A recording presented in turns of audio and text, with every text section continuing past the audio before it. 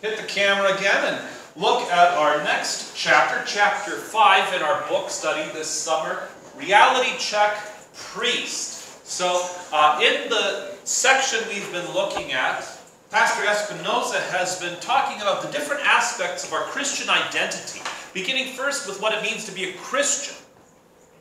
Then last week we looked at what it meant to be a disciple. And remember, it's that lifelong instruction that begins with a call from Jesus. It's a whole way of life. And it doesn't have as much to do with filling your mind with knowledge as it does following a teacher. And of course, when it comes to being a Christian disciple, our teacher is Jesus, Christ our dear Lord, right? Well, now we're going to look at another aspect of our Christian identity, and that is priesthood, to be a priest.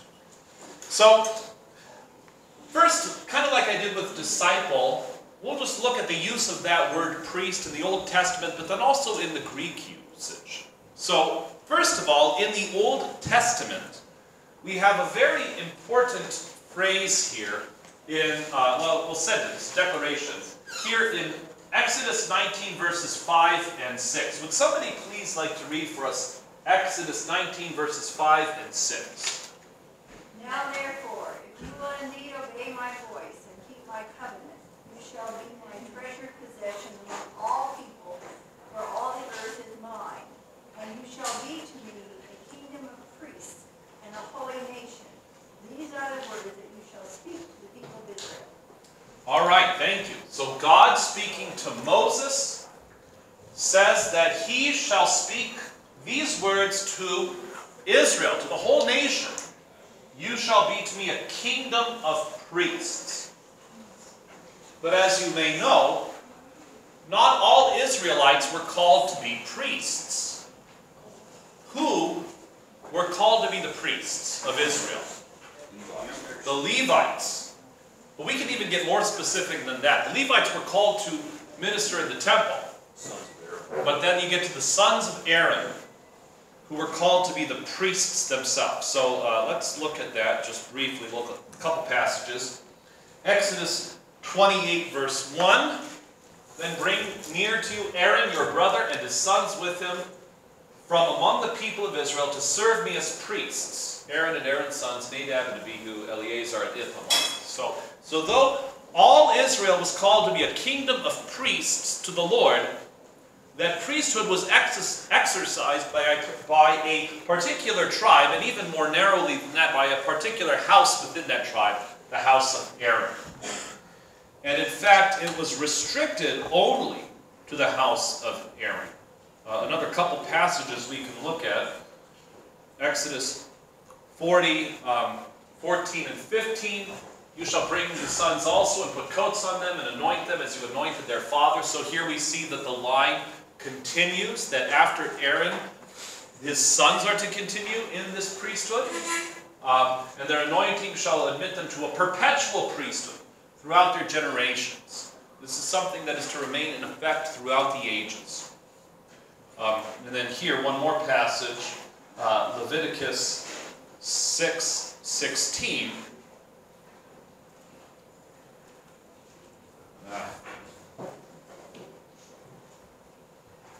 I must have written that down wrong. All right, bear with me a second.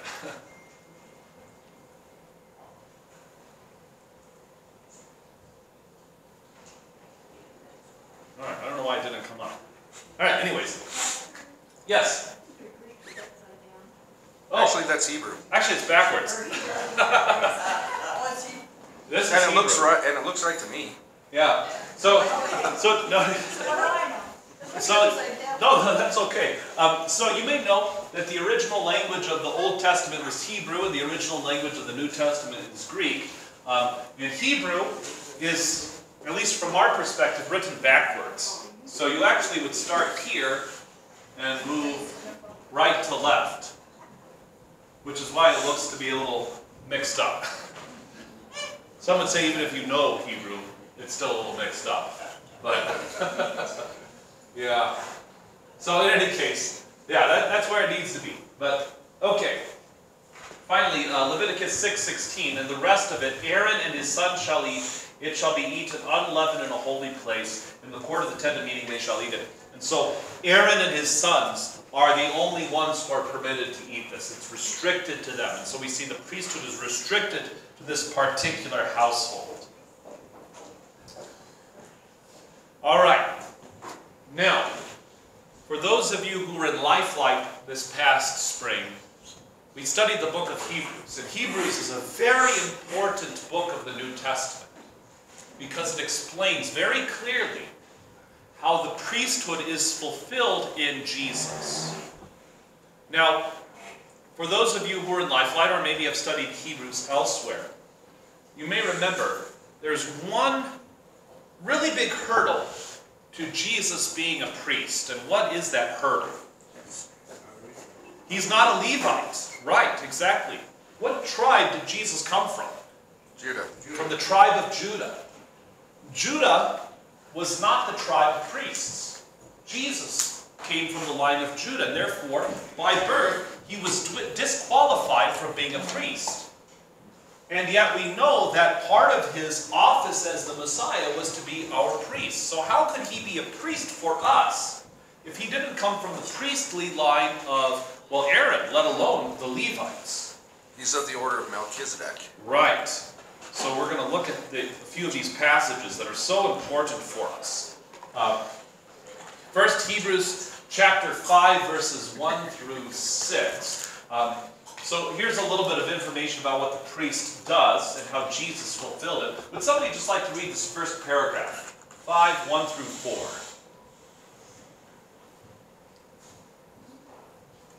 For every high priest chosen from among men is appointed to act on behalf of men in relation to God, to offer gifts and sacrifices for sins. He can deal gently with the ignorant and wayward, since he himself is beset with weakness. Because of this, he is obligated to offer sacrifice for his own sins, just as he does for those of the people. And no one takes this honor for himself, but only when called by God, just as Aaron was. All right. So of course, part of the task of the priest is to act on behalf of men in relation to God, to offer gifts and sacrifices for sin. Now, Jesus did that. He is our mediator. He certainly offered a sacrifice for sin, namely himself. So let's now go ahead a little bit to verses 5 and 6. Would somebody like to read that for us? So also Christ did not exalt himself being a high priest, but was appointed by him who said to him, "You are my son, today I have begotten you." As he says also in another place, "You are a priest forever, after the order of Melchizedek." All right, very good. So Christ did not make himself a high priest, but was appointed by him who said to him, that is, by the Father, to be a priest forever, and like Andy said, not after the order of Aaron or after the order of the Levites, but after the order of Melchizedek. Melchizedek was a priest before Aaron, before the Levites. Does anybody remember to whom Melchizedek ministered as priest? Abraham. Abraham, right, exactly. And in fact, I don't know if we're going to look at this passage or not, but the author of Hebrews makes the point that Abraham gave a tithe to Melchizedek, and thus, being in Abram's loins, Levi and Aaron made a tithe to Melchizedek, honoring Melchizedek's priesthood as higher than their own. Okay, so here in chapter 7, we start to see some of the contrasts between the Levitical priesthood and the priesthood of Jesus in the order of Melchizedek. Would somebody like to read the next paragraph, 23 through 25? The former priests were many in number because they were prevented by death from continuing in office. But he holds his priesthood permanently because he continues forever. Consequently, he is able to save to the uttermost those who draw near to God through him, since he always lives to make intercession for them. Okay, so you may remember that one of the purposes of the book of Hebrews is to show how Christianity is superior to Judaism because it's the fulfillment of everything that was foreshadowed and foretold in Judaism. The thought is that Hebrews was written at a time when Christians were beginning to be persecuted for their faith in Jesus. And so there was a temptation among the Jewish Christians to reject Jesus and go back to the synagogues and their former ways of life, because Judaism was a protected religion under Roman law. So they could still believe in God the Father, so they thought, and just give up Jesus, and then they wouldn't have to deal with persecution. So the author of Hebrews is writing to them saying, no, you can't do that. Everything in the Old Testament was leading to Christ, including the priesthood. And here's one of the key differences. What's the difference between the Levitical priesthood and Jesus' priesthood according to verses 23 through 25? Jesus didn't have any sin, so he didn't have to sacrifice himself. Well, that's coming up, and that is one of the key differences. You're right. So, you're absolutely right. But in this passage, this paragraph we saw... There were many priests because Yeah. they died, Yeah. whereas Jesus is the one priest who lives forever. Right, right. There's only one priest, that's Jesus. All the other priests all the other priests died, and so there are multiple priests, but Jesus continues forever. Now, Ted, I think it's this next passage that you were speaking to. So, if you'd like to read it, you may, or if somebody else would like to, 26 through 28. For it was indeed fitting that we should have such a high priest, holy, innocent, unstained, separated from sinners, and exalted above the heavens. He has no need, like those high priests, to offer sacrifices daily, first for his own sins and then for those of the people, since he did this once for all when he offered himself up. For the law appoints man in their weakness as high priest. But the word of the oath, which came later than the law, appoints the Son, who has been made perfect forever. All right, thank you. And yes, this is what you were saying, that Jesus has no need to offer sacrifices daily, first for his own and then for those of the people, because he has no sins. So he had no need to offer sacrifice for himself. Instead, he offered himself once for all. And the author of Hebrews makes that point also. Again, I'm not sure if we're looking at that passage or not, but that Jesus' sacrifice was not offered daily, because daily sacrifices by their own daily offering indicate that they're insufficient. Okay, here's another wonderful passage about this. Let's have somebody read 1 through 4. Now, the point in what we are saying is this: we have such a high priest, the one who is seated at the right hand of the throne of the majesty in heaven. A minister in the holy places, in the true tent that the Lord set up, not man. For every high priest is appointed to offer gifts and sacrifices. Thus it is necessary for this priest also to have something to offer.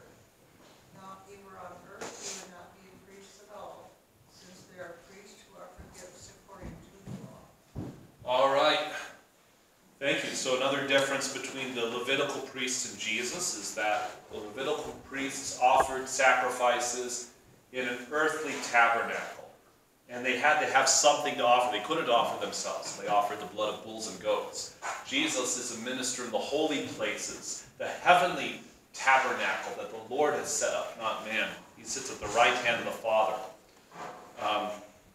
And then 5 through 7, if somebody would like to read that. They serve the copy and shadow of the heavenly things. For when Moses was about to erect the tent, he was instructed by God, saying, "See that you make everything according to the pattern that was shown you on the mountain." But as it is, Christ has obtained a ministry that is as much more excellent than the old, as the covenant he mediates is better, since it is enacted on better promises. For if that first covenant had been faultless, there would have been no occasion to look for a is that if the first covenant was sufficient, if it accomplished what it was set out to do, then there would be no need for a second covenant, a new covenant or a New Testament, which we ourselves heard just moments ago, or we will hear in a little while. A New Testament in my blood.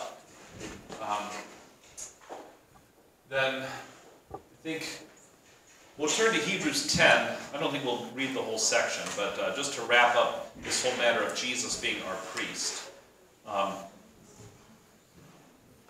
Here, let's go to verse 5 through 7. Would somebody like to read that for us?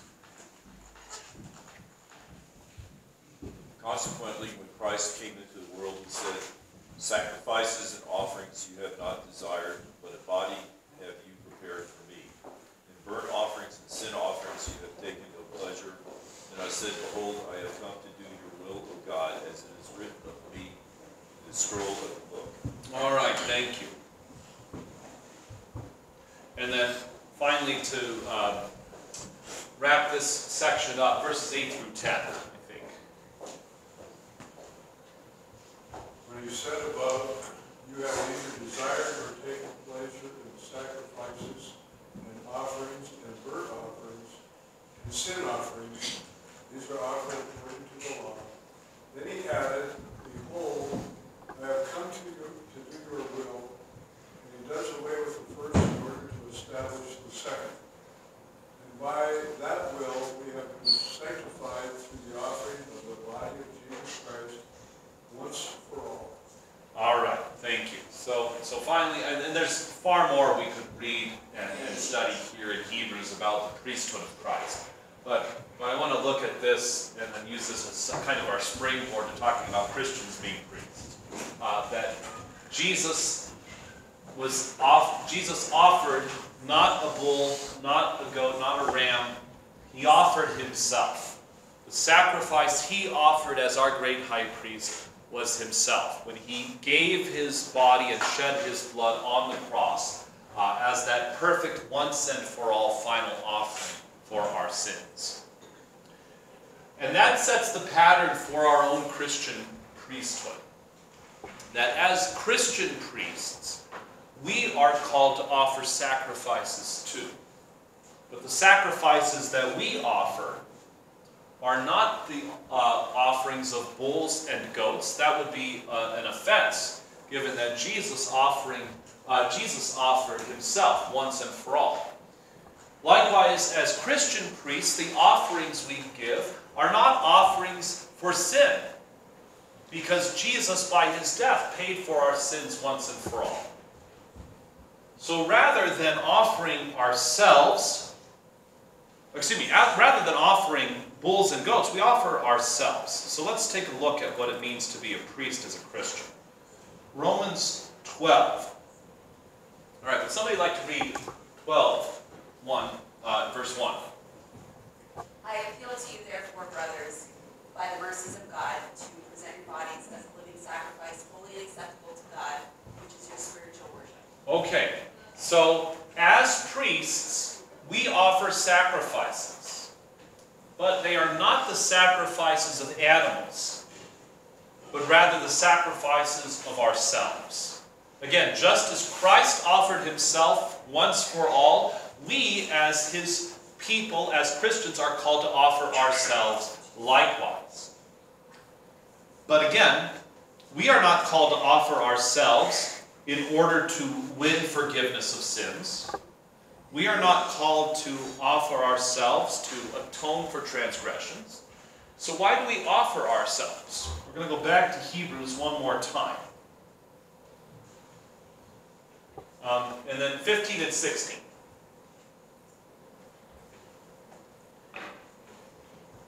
Through him, then let us continually offer up the sacrifice of praise to God, that is the fruit of the lips that acknowledge his name. Do not neglect to do good and to share what you have, for such sacrifices are pleasing to God. All right. So here we see the other part of it. Christian priests offer themselves, their bodies as living sacrifices, but they do so not to earn the forgiveness of sins, but rather they offer themselves as sacrifices of what? Sacrifices that are pleasing to God, but in the verse before that, sacrifices of what? Praise, right. Praise and thanksgiving.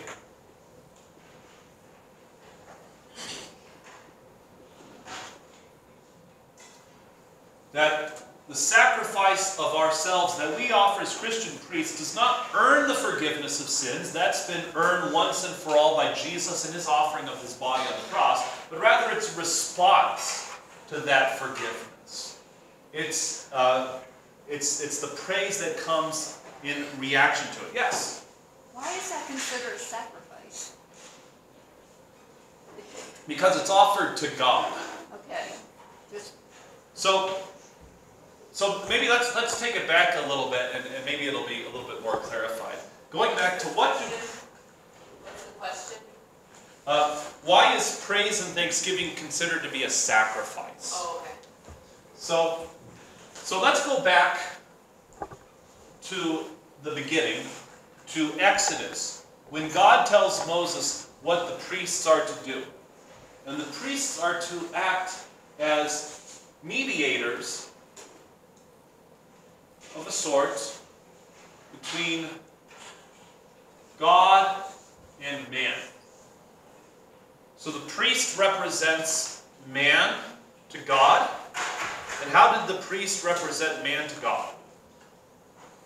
Through burnt offerings, mainly. Through the burnt offerings, but also in another way. Through prayer and worship. Exactly. The priest offered prayers on behalf of the people, and the priest offered the sacrifices and burnt offerings on behalf of the people to God. But there's another direction. How did the priest act, let me rephrase it. How did the priest present God to the people? He was in the Holy of Holies. Yeah, in the Holy of Holies. And what did the priest do from God to the people? Splash them with blood. Right, exactly. He anointed them with the blood. He preached the word of God to them. He testified to God's favor. He instructed the people. So from God to man, there's instruction, there's teaching. Now Jesus, so we already looked at the Levitical priests. How did Jesus mediate between man and God? What did he do toward God on behalf of men? Yeah, he offered himself as that perfect once and for all sacrifice to God. Now, how did also he represent God to men? He became one of us. Right, exactly. Like we heard in our gospel lesson, he preached the word. He became man for us men and for our salvation. Still today, he mediates between God and men. Right? He gives us his word and sacrament. He declares us to be forgiven. He is our intercessor. He sits at the right hand of the Father. Like Hebrews says elsewhere. That's why we can draw near with confidence to his throne of grace. Well, now let's consider us Christians. How do we represent mankind to God as Christians? Through prayer. Exactly. Let's take a look at this passage here.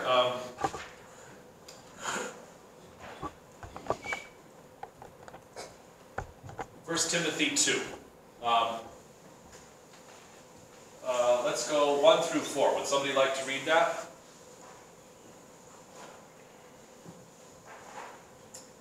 First of all, then, I urge that supplications, prayers, intercessions, and thanksgivings be made for all people, for kings and all who are in high positions, that we may lead a peaceful and quiet life, godly and dignified in every way. This is good, and it is pleasing in the sight of God, our Savior, who desires all people to be saved and to come to the knowledge of the truth. Thank you. So this is our priestly duty on behalf of the people. And that's not just the church or our family, but all people, even the whole world, that we offer supplications, prayers, intercessions, and thanksgivings for all, but especially for our rulers. When we pray, we are acting as priests. We are representing the people before the Lord. And in fact, the Lord hears those prayers and is moved to act on account of those prayers. It's one of those mysterious aspects to prayer, that God is moved to action because of the prayers of his people. Our Lutheran forefathers taught that the world is preserved because of the prayers of the church. That God preserves his world because of the prayers you offer. Now again, that's a mystery because we also think about God's perfect will and how his will can be affected by our prayers. But however the mystery works, we leave it to God. We do know that God wants us to pray, that God commands us to pray, and that God hears those prayers and he acts because of those prayers. And so, as priests, we intercede for people. We pray to God on behalf of people. We mediate, so to speak, between people and God. But, and this is key, our office as priests can never be divorced from he who is the great high priest, Jesus. For immediately after saying we should offer supplications, prayers, intercessions, and thanksgiving, Paul says there is only one mediator between God and man, the man Christ Jesus. Yeah? That's where I get confused, because it says he desires all people to be saved and to come to the knowledge of the truth. Yeah. A couple weeks ago we were talking about the chosen people. To me, that still means everybody's chosen, that other people just don't choose to go the right way. So this is the great mystery of election, which is sometimes called the cross of the theologian, because when it comes to the matter of election, that is, being elect to salvation, we can only confess what the Bible teaches and no more. And we get into great danger when we start to confess more than the Bible teaches. So, for example, we have verse 4, like you said. God desires all people to be saved and to come to the knowledge of the truth. But we also know not all people are saved. Not all people come to the knowledge of the truth. That's by their own volition. So then that brings in another wrinkle to this whole matter. How is it that God could want all people to be saved, and yet at the same time not everybody's saved? Well, some say God doesn't really want all people to be saved. That would be the more Reformed or Calvinist answer, which talks about double predestination. God elects some to go to heaven and some to go to hell. So you deny this. Other people say, okay, God wants all people to be saved, but not everybody's saved. Therefore, you must do something to be saved. Something in you, something done by you, some work or effort or intention then seals the deal. And that can be everything from, the non-denominational Baptist types who say, you got to make your decision for Jesus if you want to be saved. You got to decide to follow him. To the Roman Catholics who say, you have to do these works. Your faith has to be completed in love. Or some people just deny that people go to hell. And that's universalism, right? Well, God wants everyone to be saved, so hell must not be real. Hell must be a figment. Well, against all of those false teachings, we Lutherans have to just stand on the Word of God, even if it seems to contradict in our own minds. God wants all people to be saved. Not everybody's saved. We can't do anything to earn our salvation. How does that work? We leave it to God. What do we know?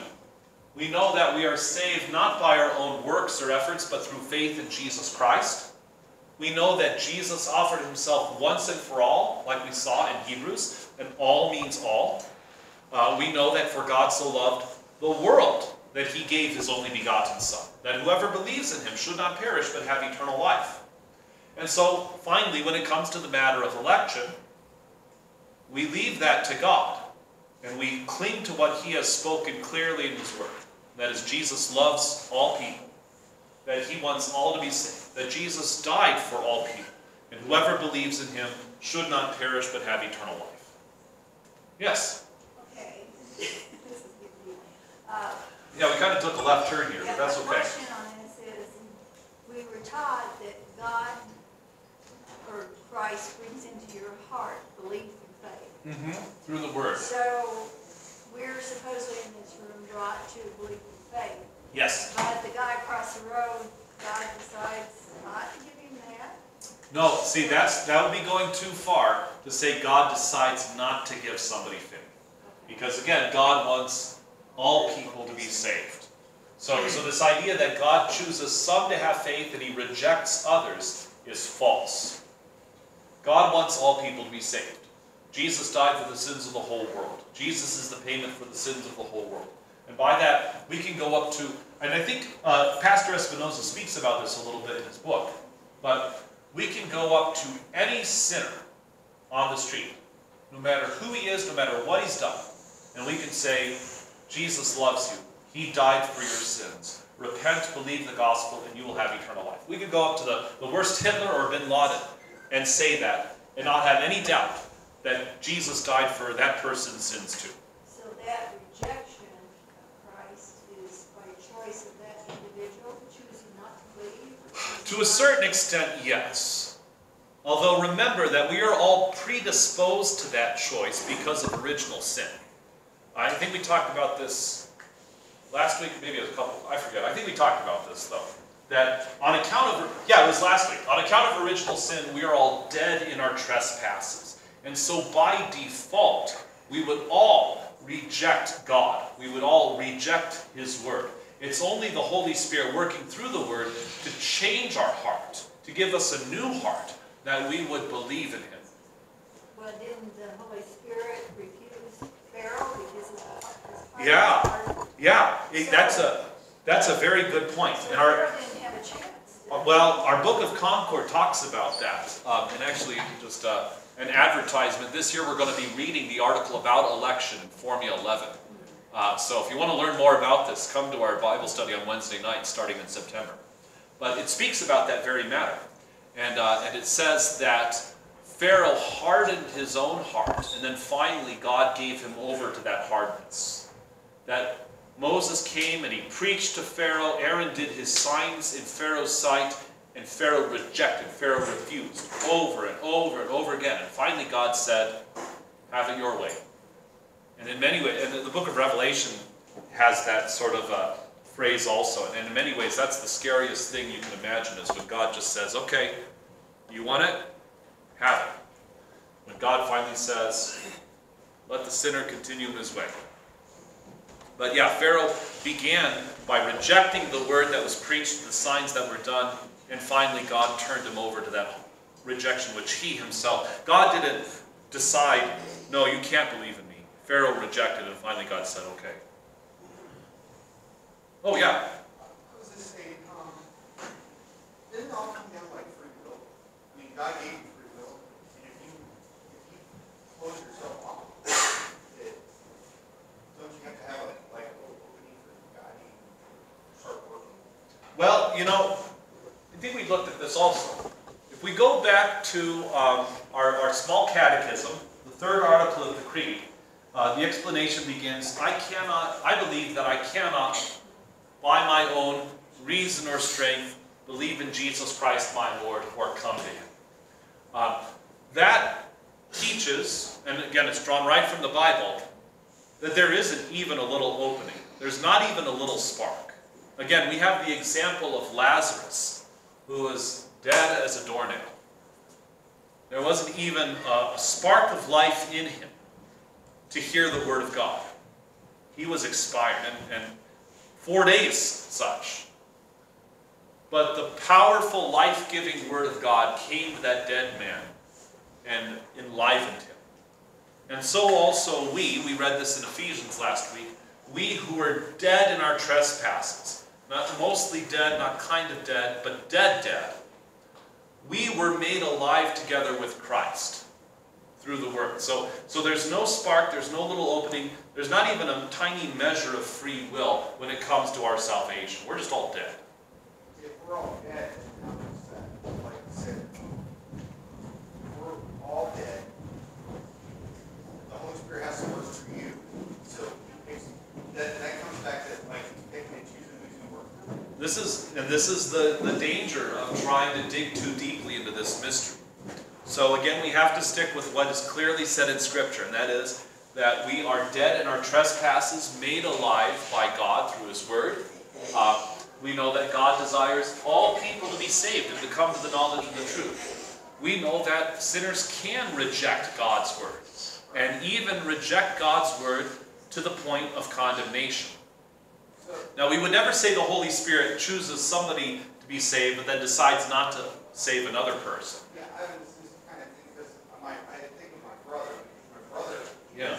he just did not believe. Yeah. He called the Bible stories, and now he just lit. Yeah. He's like, holy moly. Right. But, yeah. And we can say, on the foundation of God's Word, that there was nothing in him to deserve that. There was nothing in him that made God choose him. There was nothing in him that affected that change. But only the Word of God working, sometimes overtly, sometimes subtly, sometimes perhaps through you and your witness. But the Holy Spirit was working. And according to God's perfect timing, He broke that heart of stone and turned it into a heart of flesh, to use the words of Ezekiel. But even still, we can, and I'll just leave it at that, we can resist the work of the Holy Spirit. The dead man can stay dead when he pushes back, so to speak. And this is something else, I mean, not to go on too far of a tangent, I see we're almost done. But, a lot of times as Lutherans, who so focus on this idea that we are saved by grace alone, apart from our works, which is absolutely right. We sometimes fall into the trap of thinking, well, that means that God drags me into heaven kicking and screaming, pushing back the entire time. But that's not true. Our Book of Concord, quoting one of the early church fathers, Augustine, says, God makes unwilling people into willing people. We don't use the term very often anymore, but our Lutheran forefathers used to constantly speak about conversion. That there is a real change that takes place in the heart of the sinner when he hears the gospel and believes it. So that he who once resisted God now even accepts God. Again, we don't like to use that word either because of how it's been misunderstood by our non-denominational friends. But there is a sense in which the Christian whose heart has been changed by the Holy Spirit now accepts God and wants to follow God. Again, God doesn't drag people into heaven kicking and screaming. What He does is He takes the kicking and screaming person and changes him to be a willing person. Now you still have the old Adam, of course, that sinful nature who's still kicking and screaming.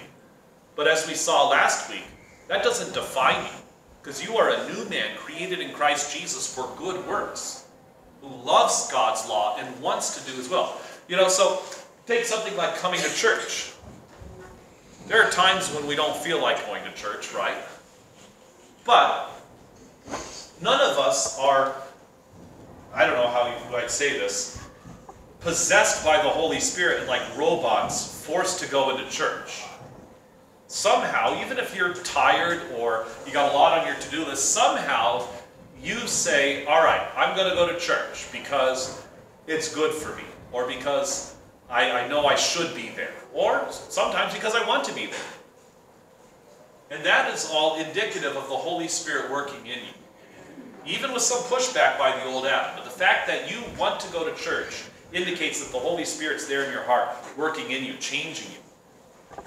So that was kind of a long tangential answer, but the point is there's nothing in us worthy of salvation, and there's nothing in us that causes our salvation. But when the Holy Spirit comes to us and gives us faith, all of a sudden now He creates in us that new man that says, I love God. I want to do what He says. And so now no longer is that conflict taking place between man and God.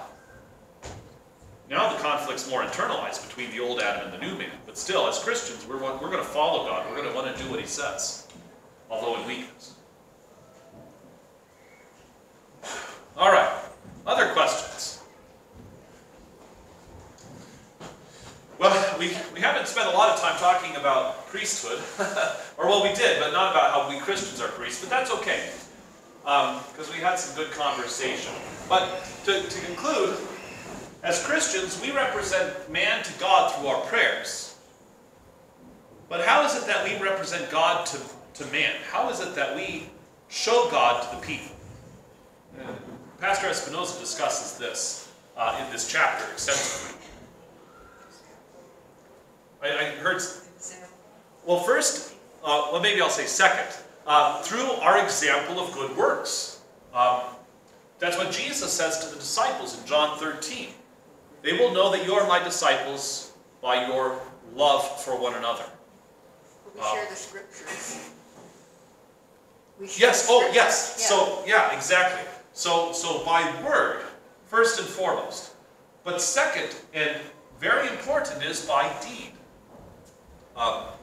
This is what Jesus says, right? Let your light so shine before men that they may see your good works and glorify your Father who is in heaven.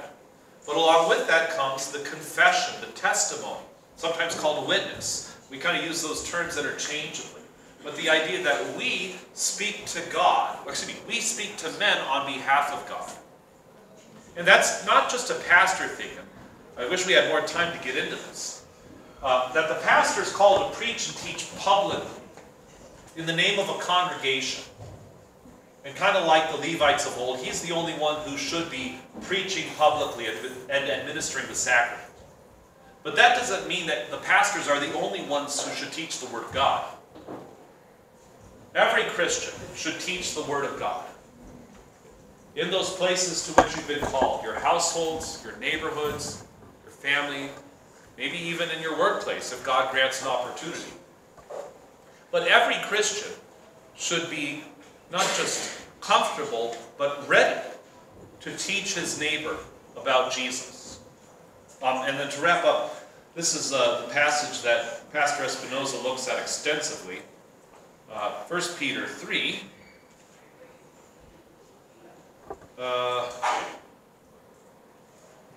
Let's read verses... Well, let's just read verse 15.